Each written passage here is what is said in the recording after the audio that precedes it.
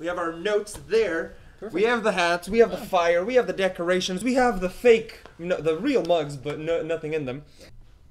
Cheers. Cheers. In there.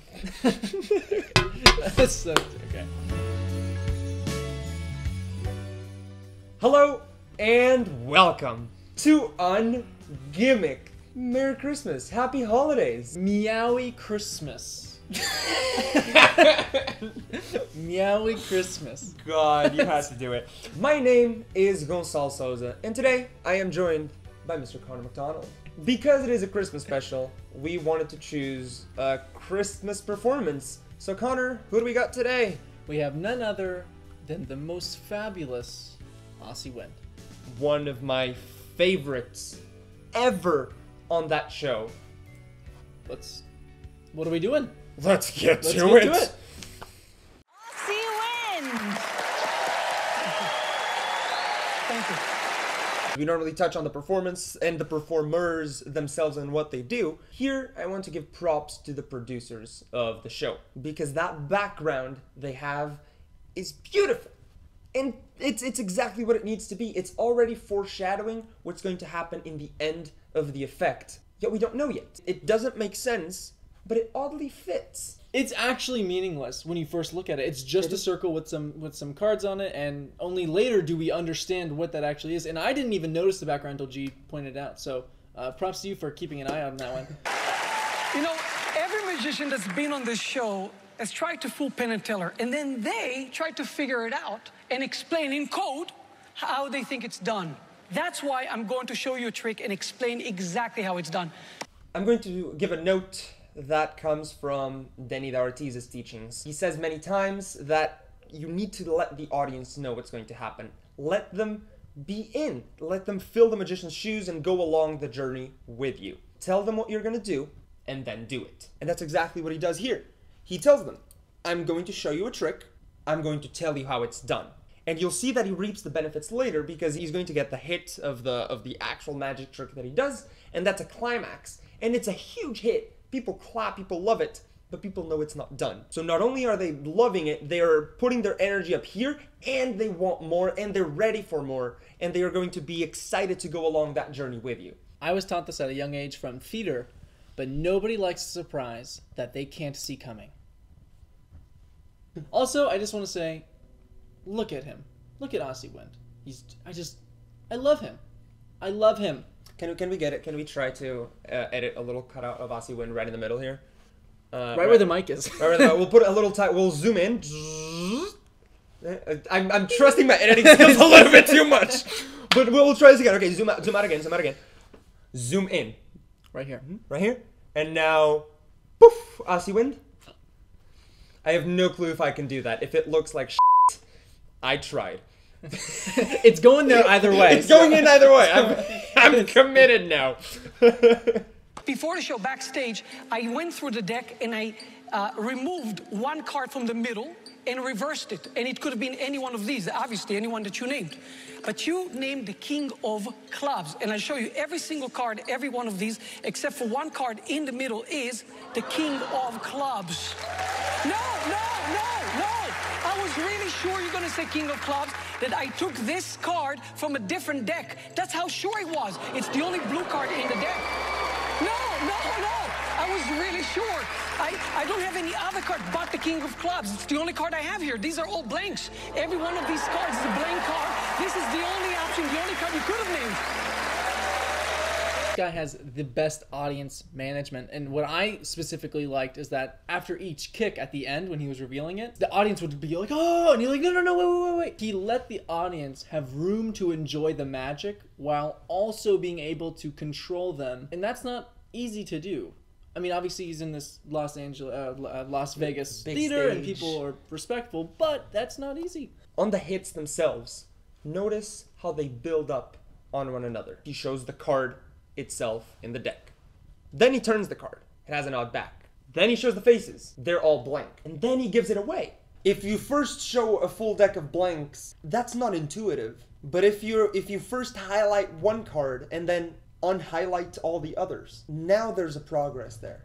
The first time I got fooled was when I was 13 years old. I went to a magic shop, and the man behind the counter showed me the first card trick I've ever seen. And I remember I was in awe. For me, it was a miracle. I said to him, "You gotta tell me how it's done." And he said, "Well, it's impossible. It's against the magician's code. But I can sell it to you for 50 shekels. I said, "Okay, I'm buying it." I bought the trick, learned it. And years later, I realized that even though I learned a great trick, I lost something in that store. I lost the mystery. I could never see the trick again. So I'm going to explain this trick to you. But keep in mind that once I show you how it's done, you can't unknow it. I want you to pay close attention to this line that he's about to say. He asks them, "Do you want to know how this trick is done?" And that's going to come back into the ending, because he's going to say something that's going to contradict that sentence, and just look out for it. Do you still want to know how it's done? Huh? It's going to be 50 shekels a person. All right, it's the holidays, it's on the house. Asi talks about the idea of selling and buying magic. Although for magicians, it is natural. We know how we do tricks, right? If you want to do a trick, you go to your magic store and you buy your trick.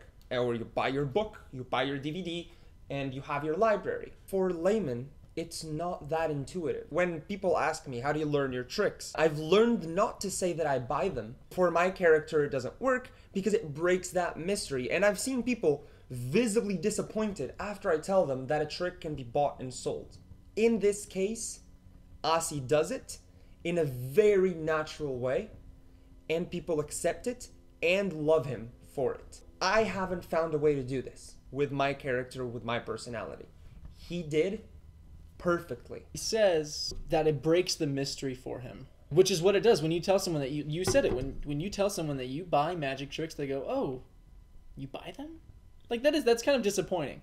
And then at the end, I feel like he touches on that, and that was his whole arc. He does touch on it again. He says that it cost him, and he makes a joke out of it, right? "Can you teach me how it is?" "No, I can't. It's against the magician's code, but I'll sell you for 50 shekels. Which, we talk about self-deprecating magic sometimes, and we have a whole episode on the podcast on that. There will be a link in the description. It is self-deprecating magicians, that little line that he says, right? "Oh, it's against the magician's code, but I'll sell it." The magician's all they care is about money, and it's okay if we break the secrets if you give me money. Even though that is the subtext, that is not the message entirely, and nobody interprets it as such, because Asi's character is beautifully defined, and his delivery is beyond perfect. Later, he tells the audience that he will show them the trick, as he did in the beginning, and he says, "It's 50 shekels a piece. Just kidding, it's on the house." Very well done. If you start a joke, finish it. Even if the joke is finished, maybe get another kick out of it. And he demonstrates it here, how to do it classy and elegantly. I'm going to come back to those words quite a bit. So first things first, you have to remember that everything on stage is a part of the illusion. Nothing is innocent, nothing is as it seems, because my goal is to create a moment that has no explanation. No explanation. So the first question you want to ask yourself is, why did I place the cards inside a wooden box and not just right on the table? I did it because I had to. So let's replace this box with a similar box made of clear plastic. And it's very, very similar, but what's special about it is that when you open the lid, it lifts the bottom with it, okay? So there's a little bit of a path.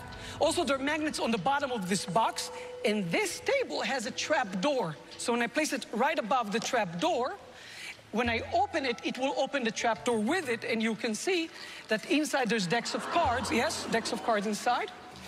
Now, at some point, if you remember, I was drinking. Why did I drink? I did not have to drink. I drank because I had to for the trick to work. You see, this mug has a little bit, 4 magnets on the bottom. And underneath the surface, there's a disc, a circular gear. So if I place it right about here, and if I now turn the mug, it will cause all the decks inside to rotate, okay? You know what? Let me just give you a much better view on this so you can really understand. This is a very strong magnet, so you understand how this really works. As you can see, you have all the decks in there. And when I place it right about here and rotate that, then in every one of the 52 decks, there's one card reversed. And obviously I took, as you can see, one deck because that was the card you named, so I had to take that one.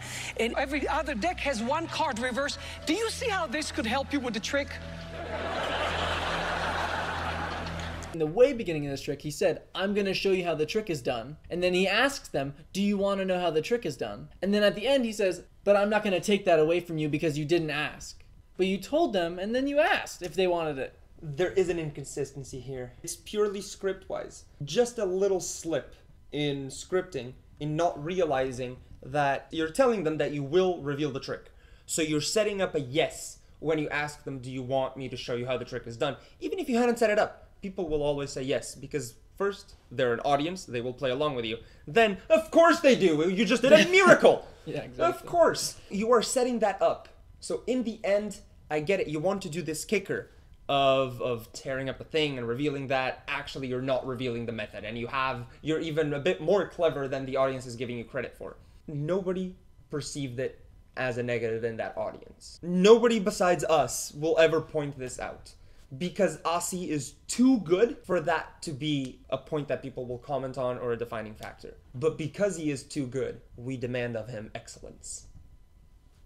Because of the nature of the program, because it is Penn and Teller, full us, and you get 5 minutes on that Vegas stage, it is hard to come up with a routine that has a beginning, middle, end, and a message, and something bigger for people to take home.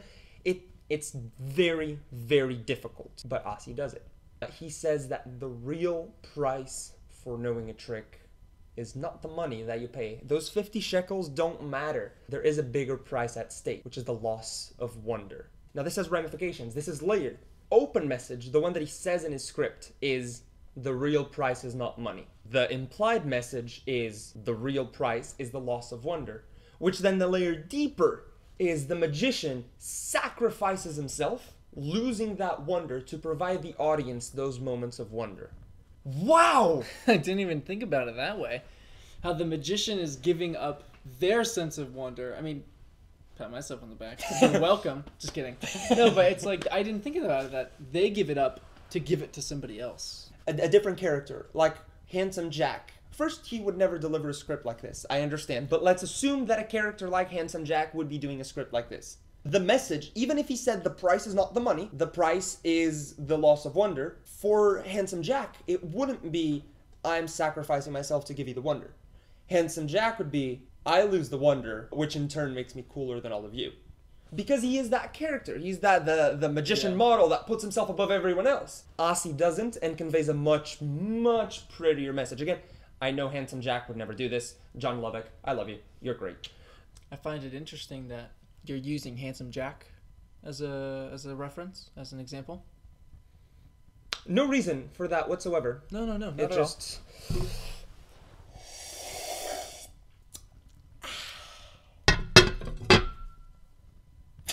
That's all.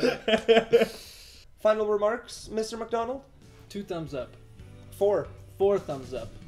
It's beautiful.